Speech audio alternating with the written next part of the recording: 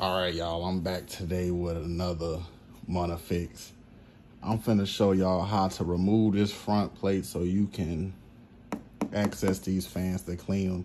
I looked all over YouTube and couldn't figure nothing out, and I finally figured it out.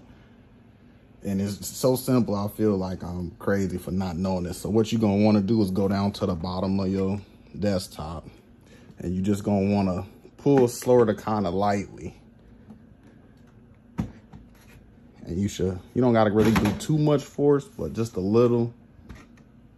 And voila, y'all, it comes right off. Y'all don't know how long I done had this PC and could not figure this out. I did take it off just a few minutes ago and cleaned a little bit, but I didn't want to do too much. As soon as I found it, I said I gotta show other people this because I know it's a lot of other people that can't figure that out, but that's how you do it.